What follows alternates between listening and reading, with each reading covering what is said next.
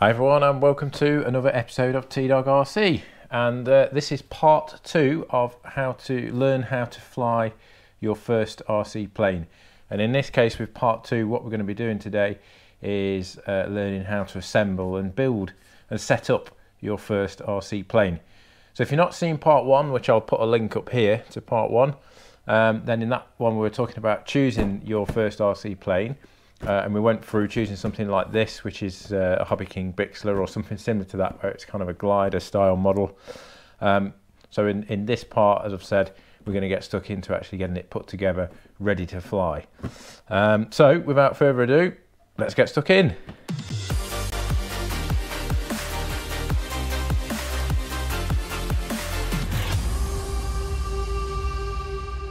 Right then, so let's get stuck into this assembly and build of our first RC plane. So what I've gone and done is I've gone and downloaded the instructions and printed them out. So this is the instruction manual for the Bixler 3. You don't get one in the box, and that's common for quite a few models, but you can usually find a link to download it from the vendor's website. Or of course you can just view it on your phone, which to be honest is what I would normally do, but in this case I've decided to download and print this one out. And what I would always recommend you do before you get stuck into actually putting this thing together, although you might be quite excited, etc., because it's your first time you've done one, but just take the time to have a read through the manual from start to finish, just to familiarise yourself with the process, because it's quite easy to do something because you think it's the right way of doing it, but then you realise that before you did that you should have done something else, and now you've glued that particular piece in place, which means the other thing isn't gonna, you're not gonna be able to do it. So that's something that can catch you out. So I'd recommend having a look through this. The instructions on this are really simple. It's a nice easy plane to put together. There's just a few steps to go through here to assemble it. But obviously this doesn't go through things like setting your radio gear up and all that sort of stuff, which I'm going to be talking about as well as part of this.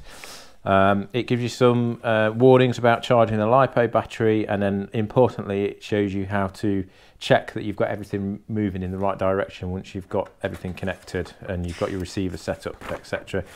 Those sorts of things, we could have a quick look at those towards the end of this video, but we'll also cover those on the part 3, which is going to be the first flight of your RC plane. It also has an accessory section here, so you know the parts that should come with your plane. So it's got a photo of what's in the box. In terms of tools and things like that, you're going to need basic stuff really. I know for a fact that this plane does need some glue in order to assemble it. So a couple of things you're going to need. You might want to get yourself a hobby knife or scalpel like this. These are fairly common. In the UK, seem to use a lot of Swan Morton stuff. I think in America they're called X-Acto knives, but they're all very similar. So something like that is ideal. Pair of long nose pliers, always handy. A decent sort of precision screwdriver set, because often a lot of the sort of screws and bolts that you're working with are pretty small. So you know, a normal screwdriver might be a little bit too big. So get hold of a precision screwdriver set. This will come in really handy. Even if you only need one of these attachments, I can assure you that once you get into the hobby going forward, you'll end up using all of these, and this will be invaluable. And then in terms of glue, one of the things I always use when I'm gluing foam models is Foam-Tac. This is readily available on Amazon and places like that. This is really good glue. It's specifically designed for working with foam models, and it will glue foam, bolts, carbon fibre, all that sort of stuff. If you can't get hold of this, then another good option is something like Yoo-Hoo Pour, which is a bit more common to find. Both of these are contact adhesives.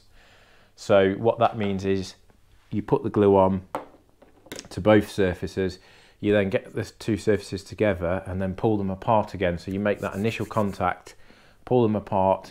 Sometimes you might want to do that a few times, and with Foam-Tac it gets really stringy, and when you see all the strings, that's when you know you're in a good place with it.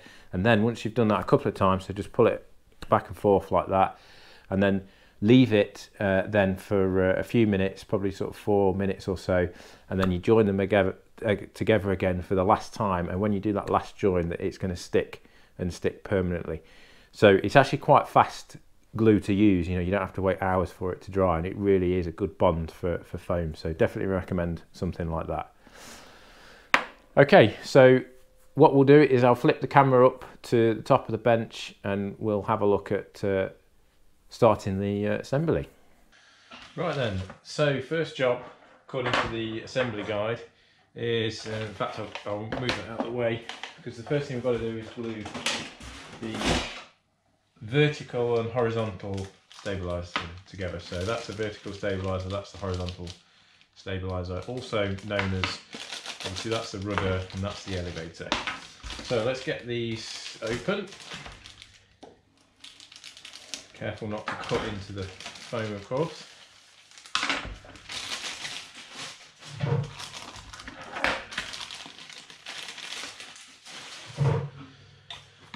And one of the things you always want to do with a foam model is flex the hinges like this, because when you first get these, you know, they're fresh out the mould and fresh out the factory, and the hinge line here is often pretty stiff, and if you don't flex it like that, you'll feel it sort of loosen up. It can damage your servo. If you just connect it straight up and don't do that, you can burn the servo out, particularly if you've got plastic geared servos, which they probably will be in this model. So just do that a few times. Same for everything, that all the surfaces that move. This one's actually not too bad, but nevertheless we'll still do it just to be on the safe side. So what it actually says with this one is that we need to install the vertical stabiliser onto here before we put this into the fuselage, and this is an example of where you might go and stick this onto the fuselage first and then realise that you need to fasten the vertical stabiliser to it before you did that. So and it says that we just do that by gluing these two together here.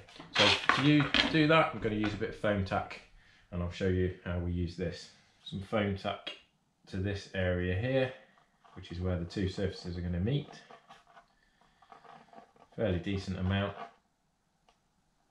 And the thing with Foam-Tac is it's one of those sort of things where it doesn't stop coming out once you've squoze the tube. It's a bit of a delayed reaction, so just wait for a few minutes and it should hopefully eventually stop.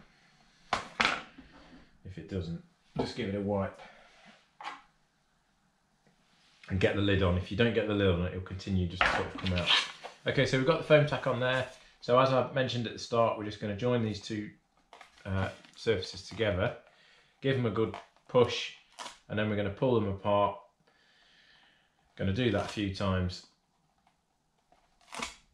And I don't know whether you can pick that up on the camera, but you can sort of see that there's like kind of string forming there between the two, like fibre almost, and that's a good thing.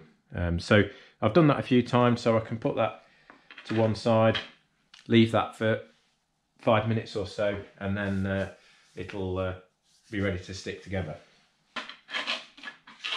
Okay, they've had a few minutes to go tacky, so now I'm going to go for the final join, push it into place,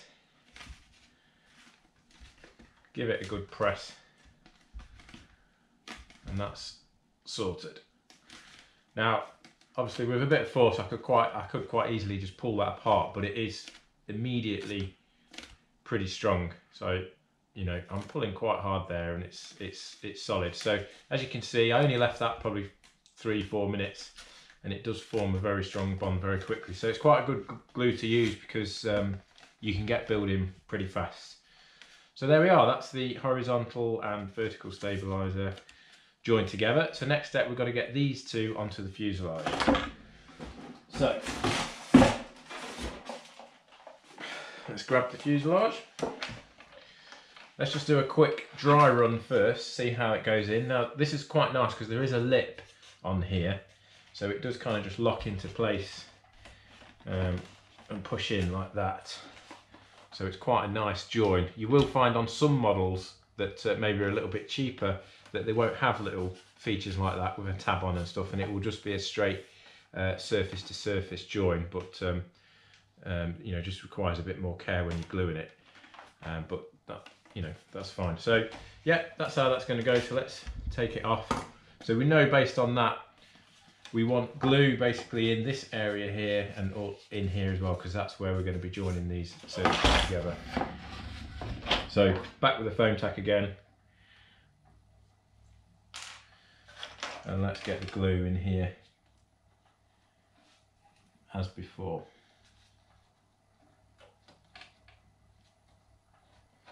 Plenty of glue in here because you don't want this coming off during flight, otherwise that would be a disaster. Okay, so happy with that. And then we're going to do the same thing again. So we're going to join these two together a few times. And when you do this as well, you are spreading the Foam-Tac or the glue about a bit as well, so it's not all just in blobs, so it's creating like an even spread of the glue. And that's starting to get pretty tight already, so I'll give it one more of those. And then as you can see, same again, loads of fibres there coming off the glue, so that's great. Reminds me of Gremlins a bit, if you can remember that. Yeah, so I'll leave that set for a minute. Right, let's go for it then.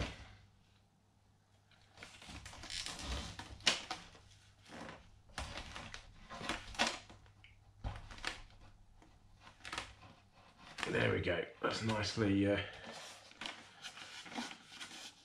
attached on there. Good stuff. Okay, so next on the instructions is to set the landing gear up. Put that there carefully. And it talks you through putting the wheel pants on. So these things, you glue these on. They just glue onto those plastic tabs there. What I'd recommend you do, unless you know for sure that you're going to be flying on tarmac, I'd probably leave these off for the first few flights. You can always put these on afterwards once you've flown it a few times. But the problem with these, excuse me, is they do tend to get caught in grass quite a lot. So most people will, first flight will probably be flying this from a field or a park or something like that. So I'd probably recommend leaving those off for now. So I think all we've got to do with these is literally just push this in. Okay, so undercarriage are in. There's no glue or anything for these. They literally just push in, but it is a bit tricky, particularly trying to hold the model and get them in at the same time.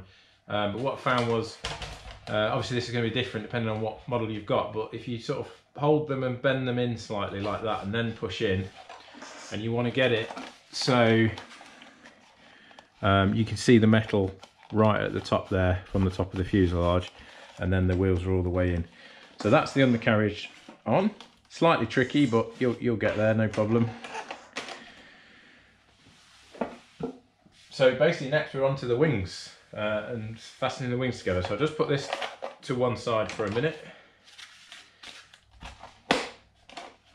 Starting to look like a plane now.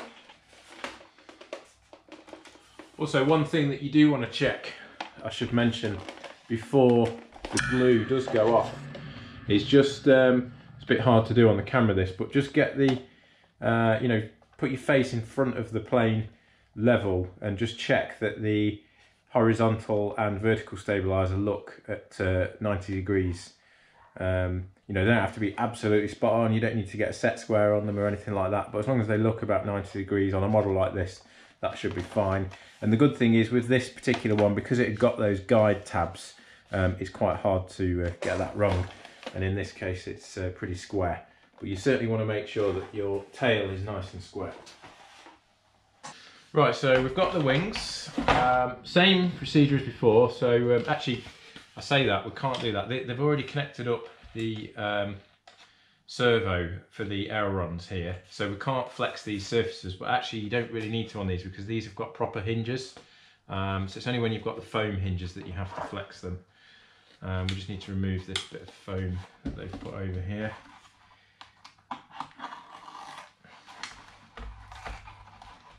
So make sure you take that off. And it is quite nice that they've already connected these up for us. Now this particular model also comes with the option to add flaps, but it's not like that by default, and to be honest you don't really need flaps on a model like this. Maybe you know, if you want to, if you're a bit more advanced, then you could give the flaps a go. But certainly for your first flights, you don't need them. So just leave these alone. Don't bend these because they're fastened in place. And actually, what you might want to do is just put a bit of tape down this gap here to stop them flexing in any way, and make sure they're secure. Because actually, if they do flex whilst you're flying, it would cause a problem. So yeah, definitely recommend putting some tape on there. Okay, so we've got the wings, and these are designed to be taken apart. So just need to unravel the servo lead there and on here. So on this one it's taped down because this is going to go inside the fuselage. So in order to join the wings together, we've got the aluminium bar which is supplied in the box. So that goes into this tube here, like that, and then into the other side.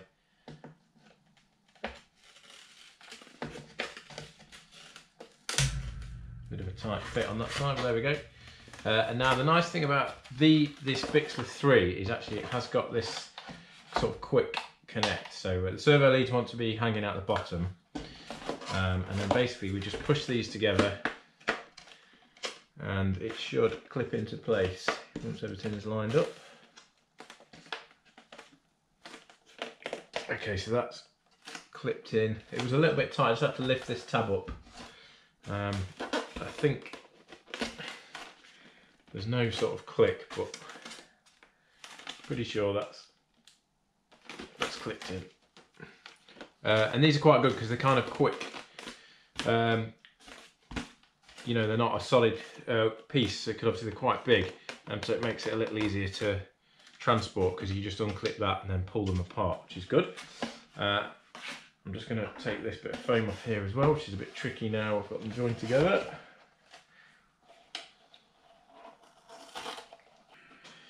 Okay, let's get the fuselage and let's get the wings on.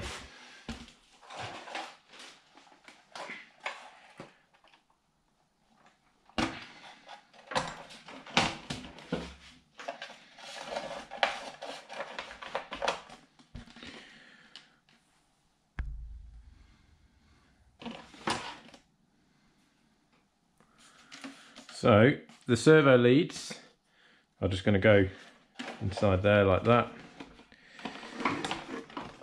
Got to turn this round so I can actually get it on. It's obviously a pretty big wingspan, so it's a bit tricky on the bench. Then you've got this tab here, which is going to hook into there.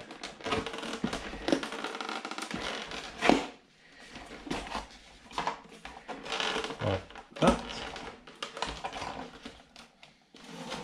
Servo leads are in the way. There we go, so it literally just pushes in like that, and then we've got these two retaining, they're not bolts, they're like a clip. I'll show you.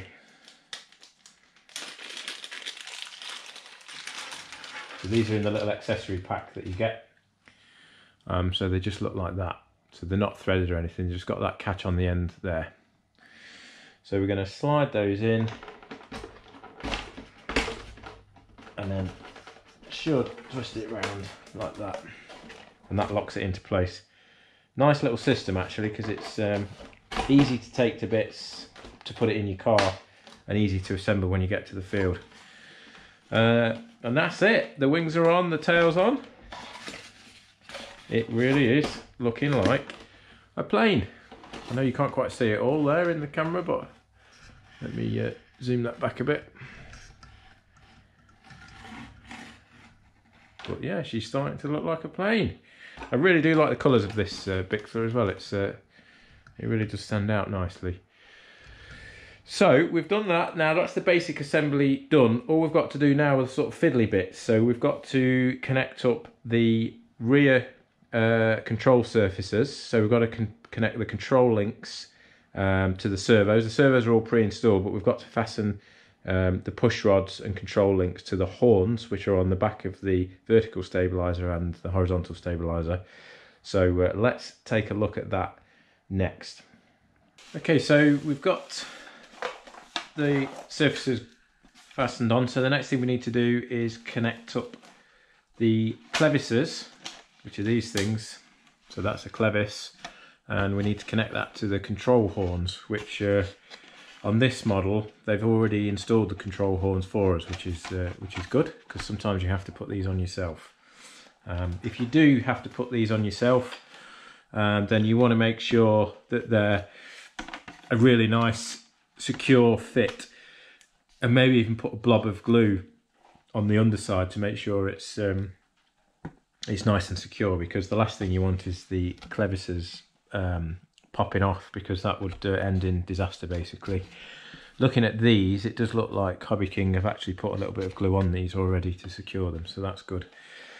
So what we do really to connect the clevis up is, it's just got a little pin on it, and we just open it up and connect it into the hole of the control horn, and that should be ready to go. The only thing I would recommend is, once you've got these clips on to the control horn, you push them together. I'll show you in a second, and they'll clip in and clip shut. But it's always a good idea to put something on there to secure it, just in case it was to come open while you're flying. Again, that would be a major issue. Now what I use, and I appreciate if you're a beginner, it's very unlikely you're going to have this, but I use a piece of silicon fuel tube from a nitro engine, and just cut a tiny little piece off, and just put feed that over the top there to form like a band, and that just keeps it secure and stops any risk of it popping off. But if you haven't got any fuel tube, then you could use maybe a bit of insulation tape. Just cut a thin piece and just wrap it around there nice and tight once you've got it connected to the control horn, or something like that. But just try and use something just to secure it a little bit better. What we also, before we fasten these on, the servos are here on this this Bixler, so they're actually mounted inside the fuselage. If I take the lid off, you can sort of see them here. So there's no way we could ever get to those, so it's good that Hobbyking have already mounted the servo horns on there, because there's no way we can get to them. But what we want to do is make sure that the servos are centered before we connect them up to the surface. And a great way to do that, you could connect it up to your radio and center them that way, but really good bit of kit is to get one of these, which is just a little servo tester. These are really cheap, and you can get them from pretty much any hobby website or any model shop. And you plug a battery into one end. So I'm just going to plug that into here. Make sure I've got it the right way around. Oops. Try again. Okay, and then it's got 3 different options on this, which you just cycle through. Option 1 is manual mode, so if I turn this, it will move the servo. Option 2 is neutral, which is the one I need to use, so that will center the servo. And then the third one is like a windscreen wiper mode, if you like. It's an auto mode that just pulses the servo backwards and forwards. So I'm going to put it in neutral mode, and then I'm just going to get the appropriate servo lead and connect that up. And again, making sure we get it the right way around. It does tell us on here. And you probably didn't pick that up on camera, but there's a very slight movement there of the servo, so that means really it's pretty much centered, which is good.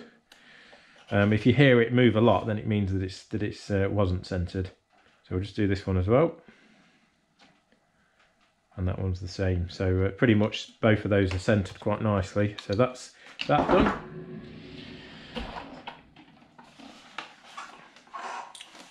Okay, so what we're going to do now then is we're just going to get the control horn and just clip this on, thread it through like that. And before you clip this in, you want to make sure that the surface is pretty central. So obviously, when you connect the control horn up, if like the elevator's up like that when you've got the control horn connected, then you need to adjust this clevis by either winding it in or winding it out. The only thing you need to watch out for is that you don't wind it out so much that you've almost wound it off the thread, because then it wouldn't be very secure, because it might pop off the metal push rod. But that's highly unlikely on a model like this, because they would have already preset these for you. And as you can see on this one, it's the thread's going all the way through the clevis and actually out the other side a little bit. So I know for sure there that this clevis is well threaded onto the rod. And as I would expect, because Hobbyking have kind of set this up for us, it's pretty much bang on in terms of where we want it to be. Just trying to do this without...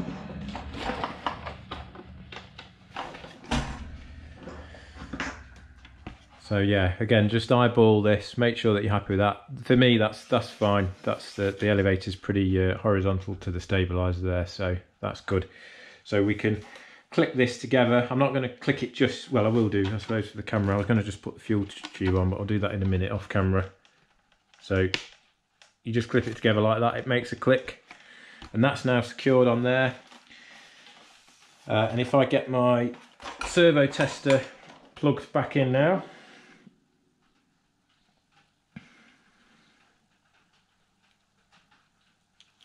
and I'll change it to manual mode now, hook this up.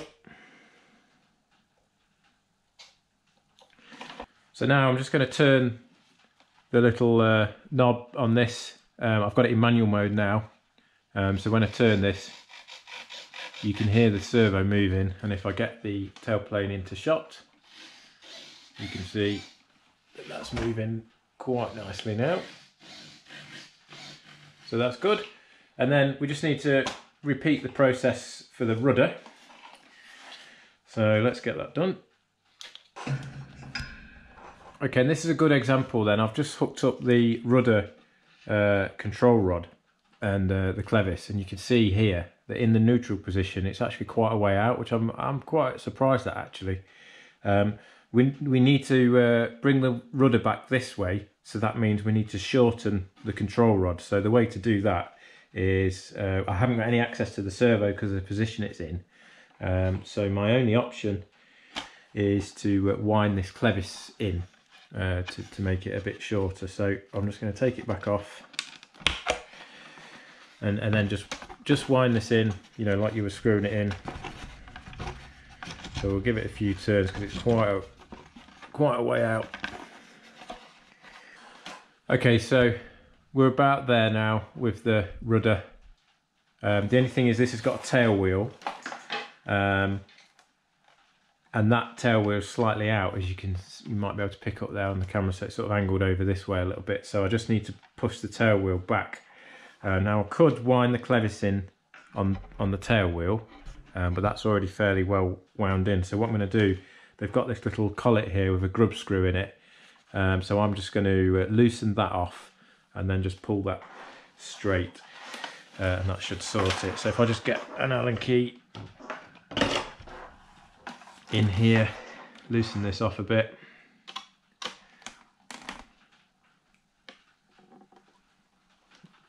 Okay, and then just should be able to straighten this up. Yeah, there we go. That's pretty straight like that, I think.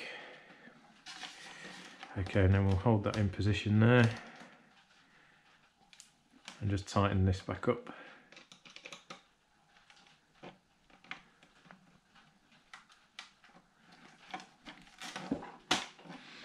And there we are. Tail wheel's nice and straight, in line with the rudder now. So that's those connected up. You'll notice I've still not got the prop on. I won't put the prop on until the very end. So I'm going to get the radio gear installed next. That's the next job. We don't need to do the aileron clevises because they've already been done for us. So next step is to get my receiver in here and get the radio set up and make sure that's all working.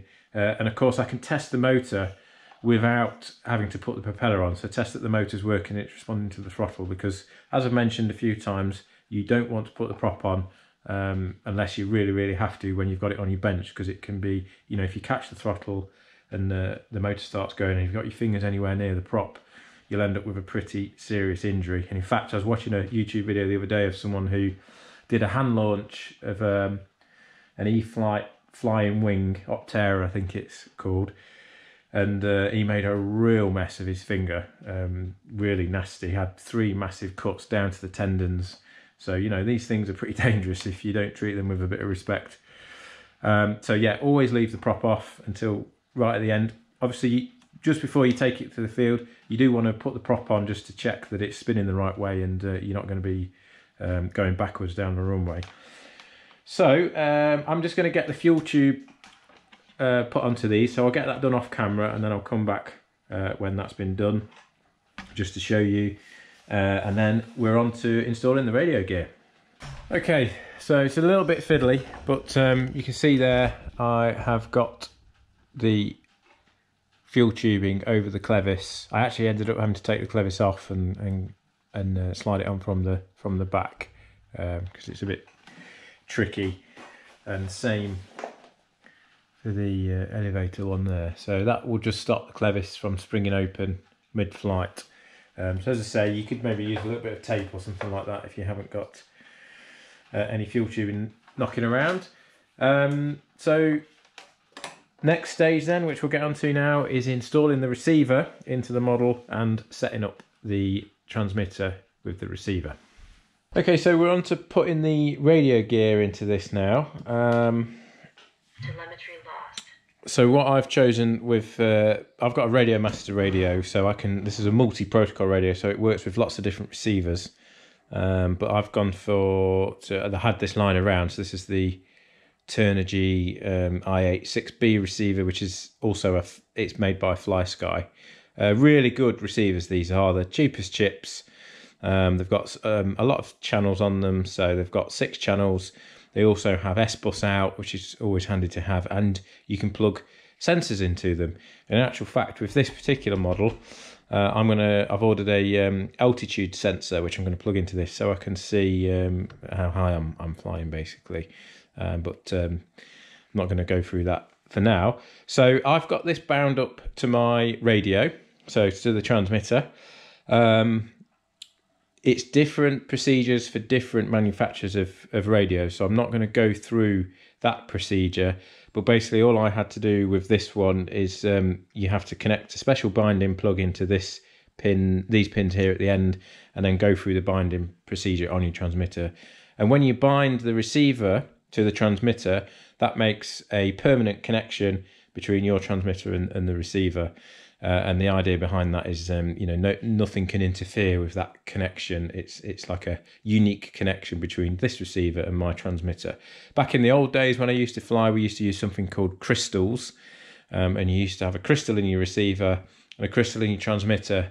And I think there was about 40 or so different crystals, 1 to 40 or something like that. I can't remember the exact number. And you normally chose a particular number in that range, and you flew all your models on crystal number 27, let's say.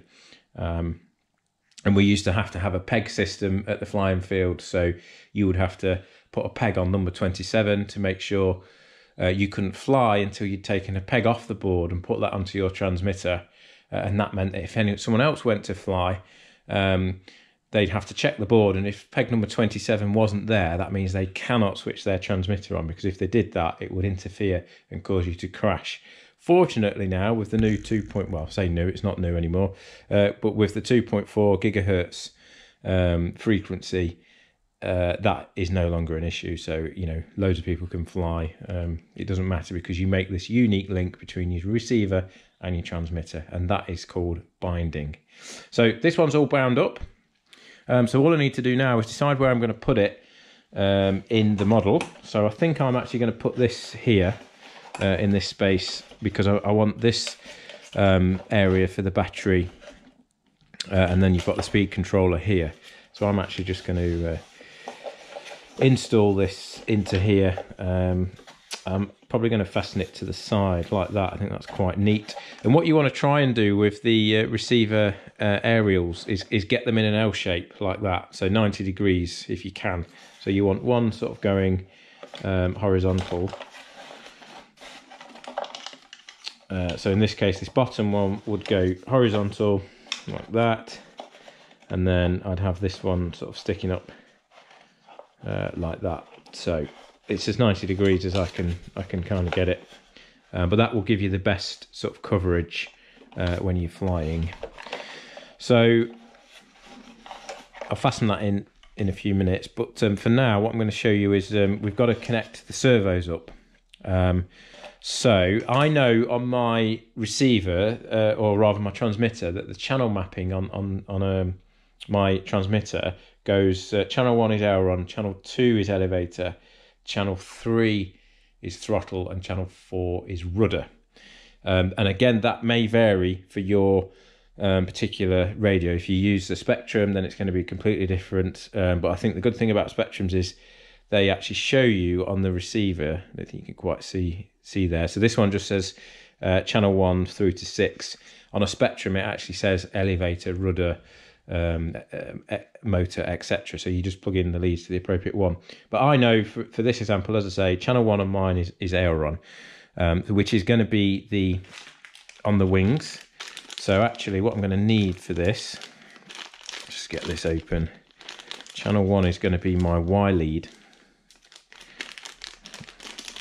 So if I get this is included in the model, by the way, this Y lead.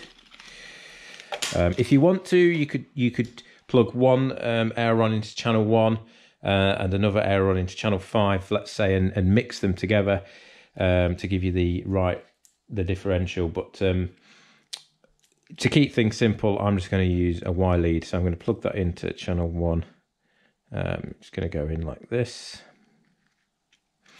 And my aileron leads will plug into there.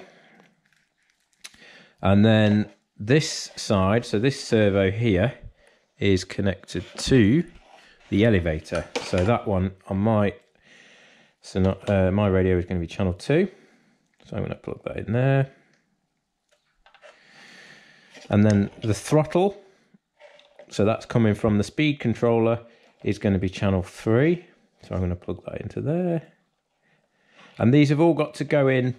When you plug these in, they've got to be plugged in. You need to just check the right way to plug these in on your receiver.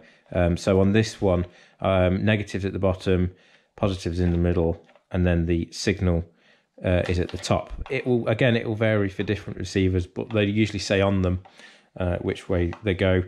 And you shouldn't do too much damage if you get it wrong. It's just that your servos won't work. You do want to be a bit careful with the power lead. This one's got a little safety mechanism built in, so if you do get the polarity wrong, it's not going to do it any harm, but that might not be the case for your receiver, so just be aware of that when you go to plug the power one in, which in this case is the throttle cable, because the power comes through the speed controller.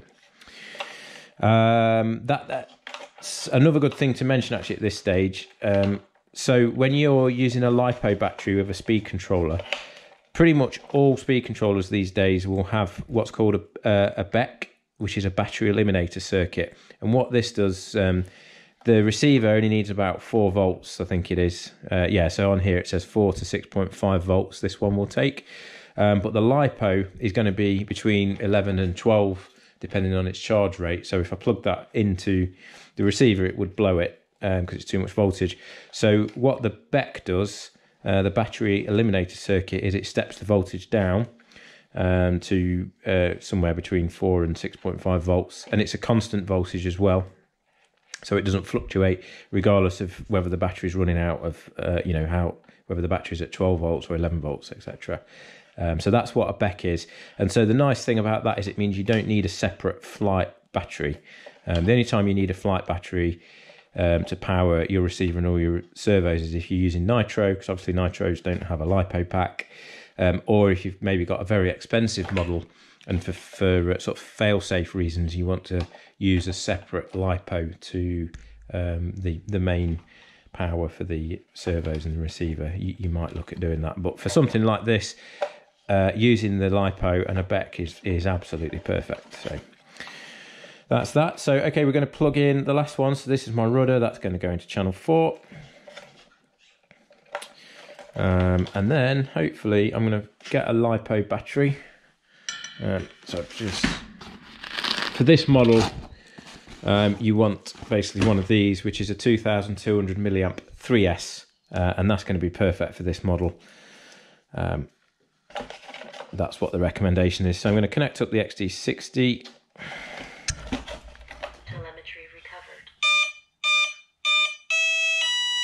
So you'll hear there, I got 3 beeps. It went beep, beep, beep, and then there was a tone. So the 3 beeps tell me that I have a 3S, 3-cell battery plugged in. Obviously, if you heard 4 beeps, you'd have a 4-cell. And the reason it does that, I think it's just sort of a fail-safe. 4S and 3S, 4S is bigger than a 3S, but they're similar-ish in size, and you might accidentally pick up a 4S and plug that in, and that could blow your motor up or your speed controller if it wasn't rated for the amount of amps that you're going to put through it by accident with a 4S. So you get those beeps, so always listen for those beeps, and on a model like this you want to be listening for 3 beeps, and then that final tone at the end just shows you that, or tells you that everything's okay basically. So what we should see now, all being well, is if I move the elevator, you can see hopefully on the camera there that's moving. I've not got the ailerons plugged in at the minute, and if I move the rudder, that's also moving as well, so that's good. And if I blip the throttle, you should hear the motor. So the motor's working as well, the throttle's working, so that's all good. One thing you can do is you can calibrate the throttle.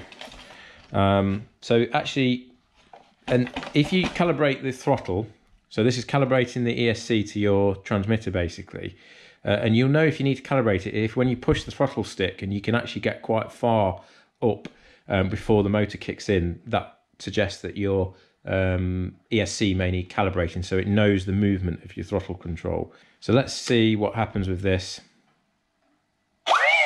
Okay, that's actually not bad.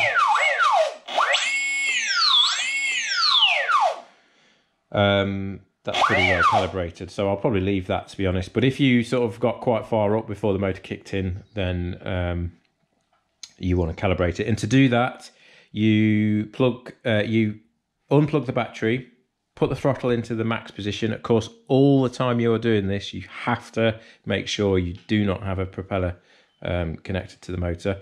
Put your the throttle into full, then connect the battery. Then you'll hear some different tones coming from the ESC, and again it depends on the model of ESC which one you're looking out for, but it's usually the first tone that you hear. When you hear that, you pull the throttle back down, and then you hear another series of confirmation beeps, and that'll mean that the ESC is calibrated itself. But you'll need to refer to the instruction manual for your ESC to do that. And to be honest, for your first ever flight and getting into it, it's not 100% necessary. As you can see on this, I've just plugged this in. For me, that's going to get me flying, and that's going to give me control of the throttle. So I wouldn't worry about that too much, but it's something that you might want to have a play with as you get into it a little bit more. Okay, so next job is going to be let's get the wings on, let's get the ailerons connected, and now I'm going to go through to show you to check which way the surfaces are moving to make sure they're the right way. So bear with me a second while I get the wings connected, and we'll go from there. Got the wings on, got the ailerons connected to the Y lead, same procedure, so you just match the colours up, make sure you've got them the right way round, positive, negative, etc. So now I've repositioned the camera, I'll just put it on the floor in my garage here, hopefully you can see it okay there. And if I move the ailerons now, they are moving, and so is the rudder, and so is the elevator. Now, the funny thing is, I think it's the first time I've had this happen, but usually when you connect your radio gear up, you'll have at least one thing that's moving in the wrong direction. So let me show you what I mean by that. See if I can get the camera a little bit closer here. So let's have a look at the tail. Okay, so when I pull back on the elevator stick, which is the right hand stick, and I'm going to pull back towards me, the elevator should go up, but as you can see here, it's going down, and if I push away from me, it's going up. And the rudder, which is on the left hand stick, this is if you're mode 2, which I am, so I've got the throttle on the left. When I turn the when I turn the rudder to the right, the rudder should move to the right, but it's moving to the left. And the ailerons, which are on the right hand stick, when I move them left to right, they should move in opposite directions to each other. So one should go up, one should go down. But depending on which way you're turning, obviously it's different. So if I want to bank to the right, the left aileron should go down. So actually in this case, that is correct. So the ailerons are right. So when I turn, if I was going to bank to the right, the left aileron's going down. And if I bank to the left aileron should go up. And if you think about it, if you're banking to the left, it's going to dip this wing down. And in order to do that, you need something that's going to deflect the air and cause some resistance for the wing to drop down. So that's why the left aileron goes up like that when you want to turn bank to the left. So if I was going to bank to the left aileron would go up and the plane would bank over like that. So ailerons are okay, so that's fine. We don't need to do anything there. But elevator and rudder are the wrong way round. So all I need to do, and again, this differs depending on what radio you've got, but I'll just show you on this anyway. So on mine, I go into the settings, page through until I get to outputs. So channel 2 is my elevator channel, so I select that, go along to, and then I've got a direction there. So that arrow is pointing that way. I just press it and it puts the arrow the other way. And then on channel 4, which is the rudder, I just do the same thing. So I just turn the direction. And again, this is going to be different depending on what make of radio you have. But there'll always be a direction feature where you can change the direction. So now I've done that. If I pull back on the elevator stick towards me, I'm now getting up elevator, which is perfect. If I push down away from me, I'm getting down elevator. If I turn the rudder to the right, I'm getting right rudder, and then left rudder the other way. So that's all working absolutely fine. So that is us done in terms of setting up the radio gear. My ailerons are working in the right direction, rudder and elevator are working in the direction. Throttle will always work in the right direction. So that's all good there. So next thing for me to do now is we need to have a look at the centre of gravity of the model. And this is very important because the centre of gravity means where the model's going to balance as it's flying along. And you always want a model to be slightly nose heavy. You certainly don't ever want it to be tail heavy, particularly not for a beginner's model like this. So always make sure that it's nose heavy. Okay, so on this model, and again you check with the instruction manual, it will tell you the centre of gravity in the instruction manual. And the way you measure this one is we measure it from the nose, and it's 334 millimetres from this particular model, from the nose. So I want to get my, in fact that's the wrong ruler. So 334 is 33.4 centimetres. So mark to there, that's 30 centimetres. So that's 33 there, 33.4 is going to be about here. And actually, if I feel underneath on this particular model, that is pretty much where that spar is there. And that's not unusual for a manufacturer to put the centre of gravity where the wing spar goes, but you do need to check with your instructions. So what I do to check the centre of gravity, it's quite nice that it's on that spar because it makes it quite easy for me, is you just hold it there with your fingertips and just see where you are. Now in this case you can see that is pretty tail heavy. So what I would do is to adjust that is I can move. In this case the battery's going to have to probably go as far forward as I can get it. So put the battery right up there, and now let's check the centre of gravity. So it's still tail heavy. So that means that I'm going to have to add some weight into the front of this. So anything heavy that you can find, it could be some old money. Obviously, if you've got some proper weights you can put in here, you can buy weight from a model shop. That would be perfect. The other thing I'm just going to do is I'll put the canopy on. I don't think that's going to make any difference, but it does all sort of add to it. So all we need to do is just have a play around basically until we get this right. So I have actually got some weights here. So if I shove these up in the nose, just for now, and then shove my battery right the way up. Let's try that. There we go. Spot on, pretty much. So that's actually quite neutral. You might want it ever so slightly more nose heavy, but to be honest, I'm pretty happy with that. You can see now that the plane is balancing, it's not wanting to tip over to its tail. So that for me is a nice neutral flying position, and that's how you want to get yours. It's actually pretty critical that you follow this procedure, follow my instructions, and make sure that you get the centre of gravity right, because if you have the centre of gravity wrong, particularly if it's tail heavy like this one was out of the box, that is going to cause you a problem. It's going to be very hard to fly, and you'll most likely crash it. So do take some time to make sure you've got the centre of gravity correct.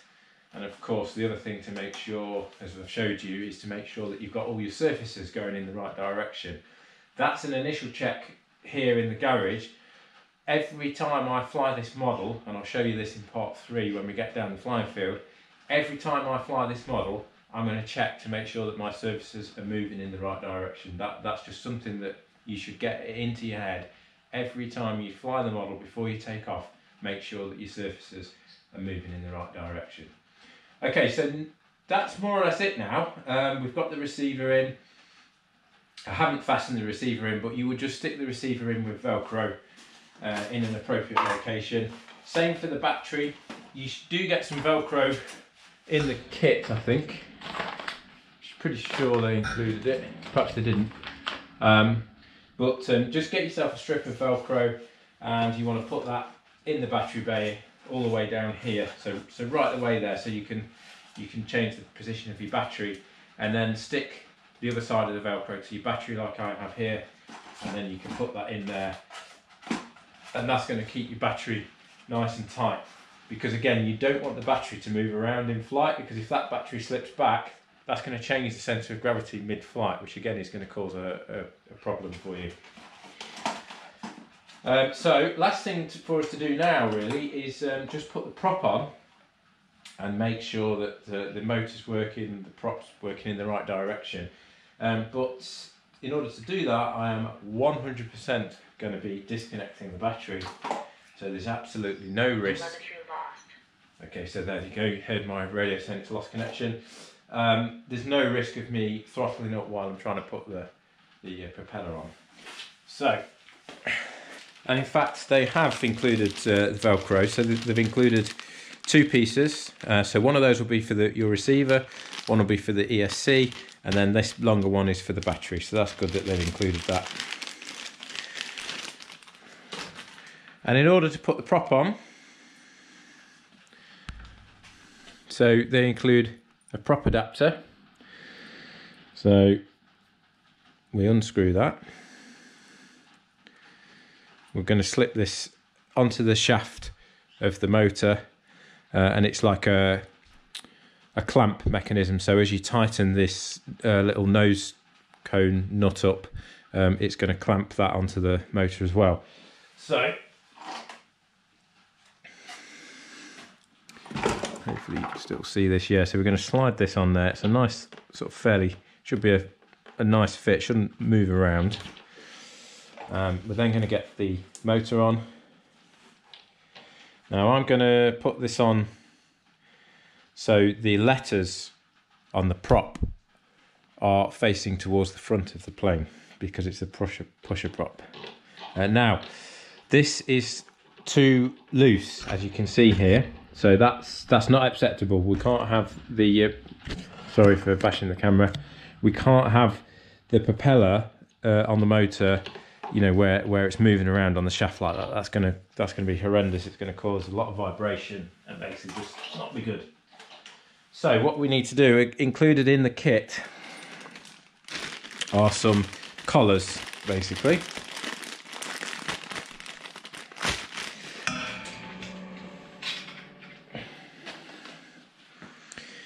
So you get these in the kit, and these are going to be, one of these is going to fit perfectly over the shaft, and it's that one there. So that's a really nice tight fit there. There's no slop in that.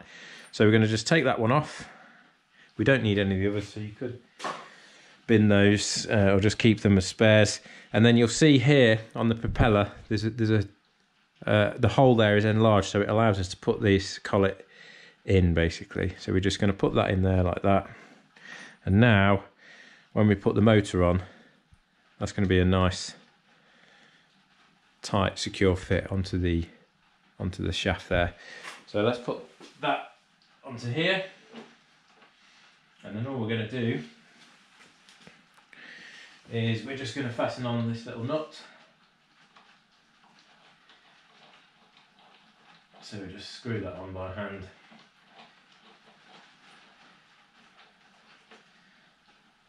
And tighten it up, and there's a hole in the end of the little nose cone nut, so you need to just get something in there like a small screwdriver or an Allen key, and that will enable you to tighten this up. Now it can be quite tricky because the motor will spin when you do this, so you kind of need to hold the motor as well as tightening it up. Okay, so let's try that. So we're going to connect the battery back up. Now it's getting, you know, potential risk here because we've got the prop on. So make sure there's no one around, particularly pets, little kids. Now what I've got set on my radio as well, and this is a really good idea for you to do the same, is I've got a throttle cut switch here.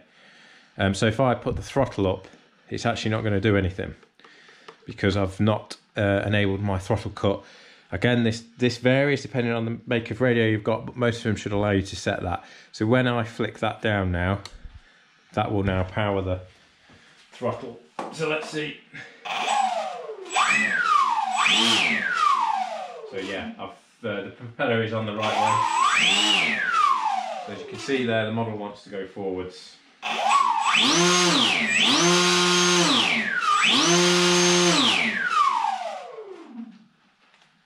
So, happy with that. I'm just going to tighten it up once more, and we should be good to go. Right then, I've disconnected the battery. I've just tightened the propeller up as much as I can now. Not done it, you know, completely super tight. I've just held the motor there with my thumb and tightened it up so it is a nice. That's not going to go anywhere, so that's fine. If you find that it really vibrates a lot, I mean, this wasn't too bad, but if you find that when you put the prop on, because the props aren't really balanced that well sometimes, if you find it vibrates quite a lot, what you can do is you can loosen this off and you can try different positions of the propeller. So you start with it like that, you loosen it off, and then you sort of, if you think about a clock, you turn the propeller, say clockwise to 12 o'clock, tighten it up, throttle it up, see whether that's any better. Do the same for quarter past, half past, and go round the clock. You'll probably find one position where the propeller motor are less noisy in that position, and that means it's kind of balanced. So that's something that you might want to do, and again, it's not 100% necessary. So we are ready to fly. So we've obviously put the model together. We've connected up all the control surfaces to the control horns. We've installed our radio gear. We've tested that all the surfaces are moving in the right direction. We've tested that the motor is working and the propeller's going in the right direction, because as you saw, the model wanted to come towards me, which is obviously what you want it to do. We've also crucially checked the centre of gravity to make sure we've got that nice neutral, slight nose heavy position. That is about it. We are done. We are ready to fly this plane. So exciting times, because if this is your first time flying a plane, then there's no more excuses now. It is ready to fly. So next job is to take it down to the field, and we'll go through a few more checks down at the flying field, and then we will make an attempt at our first ever flight. So that's going to be coming up in part 3. Unfortunately, I can't do that, and because we're in lockdown here in the UK. So as soon as we're out of lockdown, this is probably going to be the first model that I take down to the field, so that I can get part 3 done for you. Hopefully you found this video useful. If you've got any questions, maybe you're building your own, you're following along with this video, then please feel free to put something in the comments and I will get back to you. If you could give me a like, that would help me out a lot, and if you could subscribe, that would be really good. If you do subscribe, then you can look forward to more content like this, more videos of me going through RC kit, building planes, electric, nitro, FPV, all that sort of stuff. So if you're into RC planes, then you want to subscribe to this video. It doesn't cost you a penny to subscribe. It's completely free. Although YouTube call it subscribe, it's actually like following someone on Facebook or LinkedIn or Instagram or something like that. It doesn't cost you anything. So that's part 2 done. Stay safe, and I'll see you soon for part 3 down at the flying field.